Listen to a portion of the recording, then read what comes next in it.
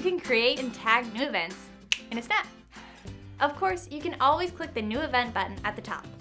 Or you can hover over a specific day and then click New. Enter all the event details as you normally would.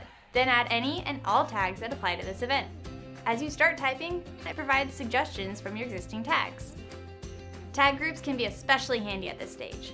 For example, if you type ministry, all the tags that are part of the ministry group will show up. So you can pick which one, or ones, make the most sense for this event. Then you can do the same with any other tag group, like campus or event type. And when you're all done, click Create. If you want a quick view of an event, just click on it from the calendar. And if you want to see more or make any changes, the Show Details button will take you to the event page. Here, you can view and edit all the event info, including the tags. And you can add or remove tags directly from this page at any time.